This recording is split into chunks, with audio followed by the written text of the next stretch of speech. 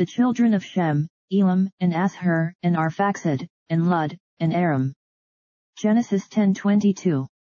The children of Shem, whose names are Elam and Ashur, and Arphaxad, and Lud, and Aram. And who, as Josephus says, inhabited Asia, from Euphrates to the Indian Ocean. His firstborn, Elam, was the father of the Elamians, from whom sprung the Persians, as the same writer observes, and his posterity are called Elamites, Acts 2:10, their country Elam, and is sometimes mentioned with Media, when the Persians and Medes are intended, Isaiah 21:2, Jeremiah 25:25, see also, Isaiah 22:6, Jeremiah 49:34, etc. In Daniel's time, Shushan, in the province of Elam, was the seat of the kings of Persia. The country of Elima, so called from this man, is said by Pliny to be divided from Sujanip by the river Iulius, and to join with Persia, and the famous city of Elima, the metropolis of the country, is placed by Josephus in Persia. Ashur, the second son of Shem, gives name to Assyria, a country frequently mentioned in Scripture, and which, according to Ptolemy, was bounded on the north by part of Armenia the Great, and the mountain Nephates, on the west by Mesopotamia and the river Tigris, on the south by Sujanit, and on the east by part of Media.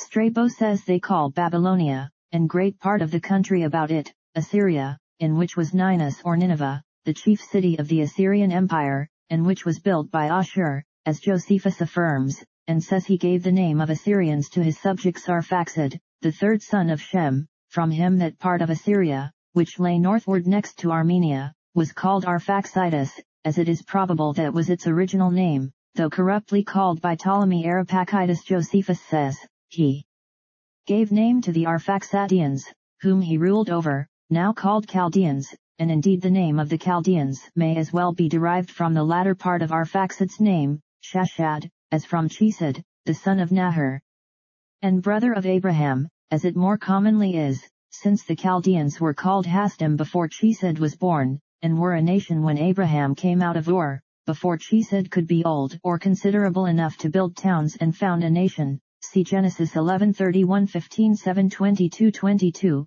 Though Bochad treats this as a mere dream, yet he is obliged to have recourse to the usual refuge, that Ur was called Ur of the Chaldees, by anticipation.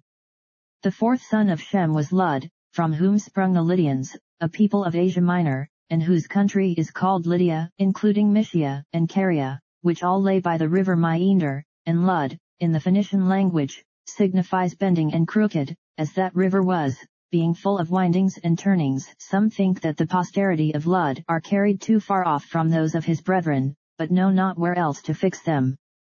From Aram, the last son of Shem, sprung the Aramaeans, called by the Greeks Syrians, as Josephus observes, and by Homer and Hesiod, and so says Strabo. Some by the Arimi understand the Syrians, now called Arami, and elsewhere he observes, that they who are by us called Syrians, are by the Syrians themselves called Aramaeans, and this is the name they give to themselves to this day. The country inhabited by them included Mesopotamia and Syria, and particularly all those places that have the name of Aram added to them, as Padan Aram, and Aram Naharaim, which is Mesopotamia, Aram of Damascus, Aram Zebah, Aram Macha, and Aram Bethreob. Genesis 28:2-24, 10-2 Samuel 8:6, 10-6, 1 Chronicles 19:6, and the title of Psalm 61, the Septuagint version here adds, and Kainan, but without any authority.